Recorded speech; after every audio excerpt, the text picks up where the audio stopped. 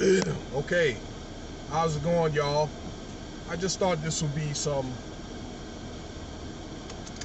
informative information to put out. Okay, now there's a little confusion over this mandate, but I think the government, they're still trying to find out what they want to do. There's some appeals to this, but as of this morning, there was a Florida judge, a federal judge, excuse me,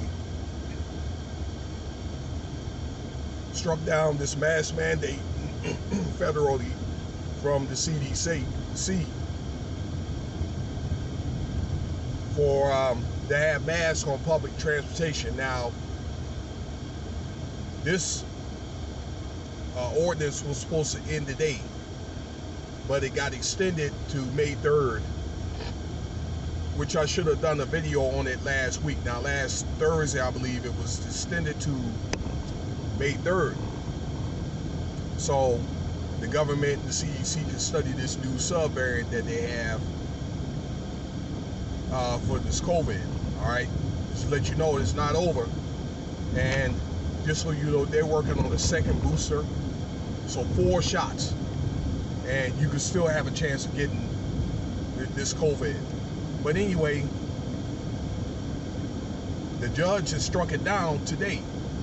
Okay, saying that the mask had exceeded the normal policy. So my understanding from looking at several podcasts and reading literature, that the mask mandate on public transportation has been extended several times. So again, this is any public transportation facet, not just the airlines or the airports, but public buses, ride share, okay, school buses and so forth. All right, so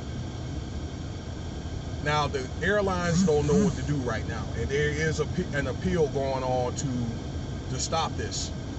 I do know that conflicting reports, and there's a lot of controversy from airlines, and then air workers do not want to police people that don't, wear the mask, or decide they want to take it off. There's been a lot of fights, broke out over this. So look, I just know that there's an appeal going on right now. If you get on a plane or you get on the bus today and you still have to wear your mask, or somebody tells you that you have to wear your mask, it's probably because that respective organization or company, whatever that transportation company, decided they wanted to extend it.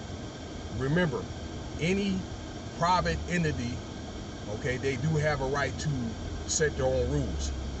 But as of today, federally, the judge has struck down this public transportation mask mandate. Let me know what you think about the video. This is the information that I have at this time as of 2:40 p.m. today.